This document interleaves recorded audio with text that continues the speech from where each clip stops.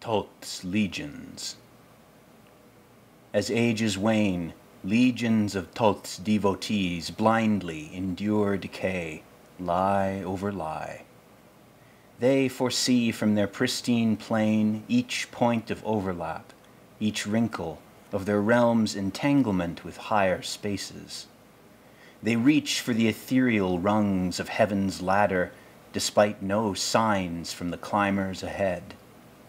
They speak through the bounty of the squid's dark sigh, through the beetle shell's obsidian sheen, through the black ash offered by the palm of fire, through the ground powders of night-stained ores, through the lamp-black soot of burnt tar, through the crumbling mounds dug from an ochre pit, through the stern gray of graphite, through the dried growths of the cancerous gallnut, through the charred bone concoctions of the Kauai dynasty, through the branches of the hawthorn, through the strange device commissioned in 953 by Ma'ad al-Mu'iz, Grand Caliph of Egypt, to cradle the amniotic fluid of all magic spells in a leakless reservoir of crystal glass.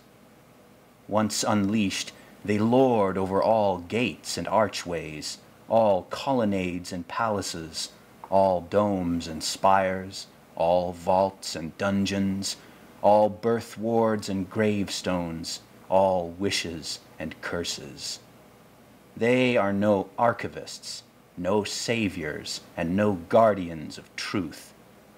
They are the ensigns of the end of memory.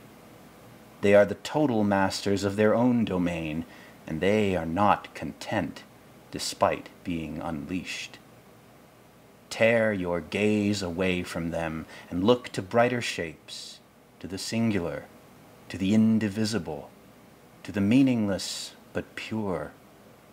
Or else, let your eyes descend the ladders they have built, to the abysmal bedrock where their world begins.